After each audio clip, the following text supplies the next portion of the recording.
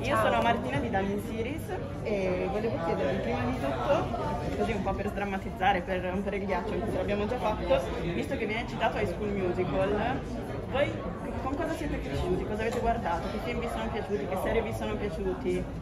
Chi inizia? Hilary Duff, It's Maguire, Camp Rock, High School Musical, Zack e Cody, Grand Hotel, Jessie, Raven, la famiglia Proud. Che guardavo Xina, la Rosa Guerriera e i Buffy, i Pokémon e Dragon Ball. Vabbè, ma che c'entra? Ma anche quello. No, High School Musical anche l'abbiamo. Sì, vabbè, però tu eri già più grande, perché lui non sembra mai più grande. Sì, ma non di età. Quanti Vabbè, 40? 42. Tenuti bene. Bene. Eccoci qua. Allora, voi siete cresciuti con i vostri personaggi, un pochino dai, quindi volevo sapere che cosa vi hanno lasciato, qual è il vostro ricordo preferito legato a loro e per che cosa li vorreste ringraziare infinitamente. Beh, inizio io? Sì. Stai guardando me? Ma io Rebecca, di Rebecca mi porto dentro tutte le risate della mia prima commedia che ho girato. È stata un'emozione molto forte e ovviamente tutti i giorni che abbiamo passato insieme sul set e tutti i giorni che ho passato a cercarla insieme alla mia coach, veramente tutto quello che ho vissuto per ogni minuto che sono stata su a Torino a girare. Vi ringrazio anche tanto. Grazie a te.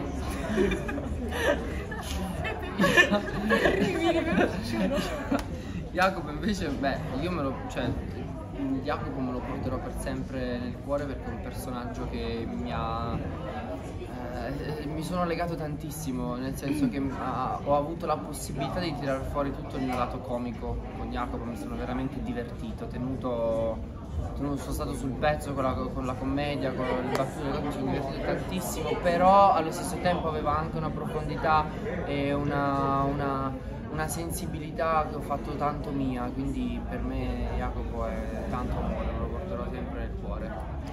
Ma ci sono tantissime cose ovviamente che porterò dietro. Quella che dall'inizio ovviamente della trilogia è il fatto di essere legata a due persone che per te sono fondamentali nella vita e non puoi vivere senza.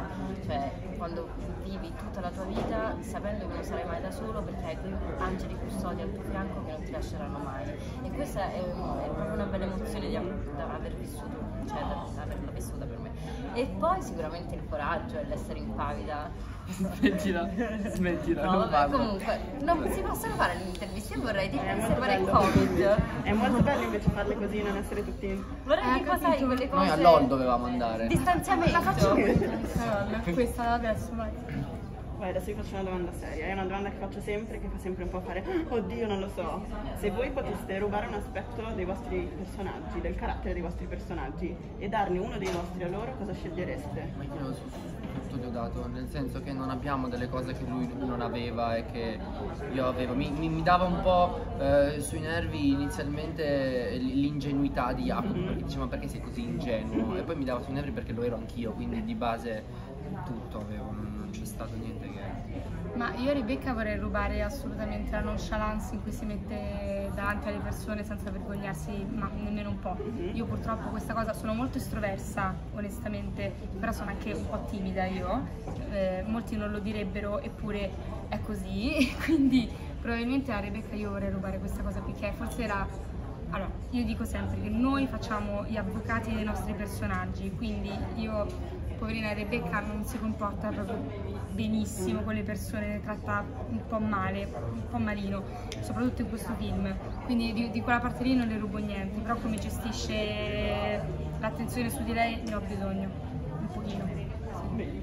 Beh, sicuramente io quello che vorrei rubare a Federica è, a parte il coraggio, perché è anche una donna molto matura rispetto alla sua età, ma visto che sono una frana le abilità matematiche, perché io so fare 2 più 2 uguale 5, invece lei è un genio, sa giocare a poker, trova lavoro facilmente in un'azienda di sicurezza informatica, quindi quello devo dire non mi dispiacerebbe avercelo nella vita. Bene, e visto che uno dei punti forti di questa trilogia sono i costumi, E le scenografie, me lo potete dire se vi siete portati a casa qualcosa dal set? Sì, certo, io sono andato da Cristina Audisio, costumista che ha fatto i costumi, e ho detto dammi quello che puoi, ho preso, sì, mi vedrai in giro con dei vestiti di Si poteva fare questa cosa? Si poteva Io fare, non dovevi l'ho chiederlo, fatta però perché anche io non lo sapevo. non l'ho fatto nell'uno, non l'ho fatto nel primo anche perché c'era il dubbio che potevano riservire, ho detto vabbè, Adesso ho portato tutto. tutto. Ci ho proprio guidato. Devi rimediare. Io ho portato solo le emozioni. La vita. Superficiali. Daninseries. Ciao, Ciao Daninseries.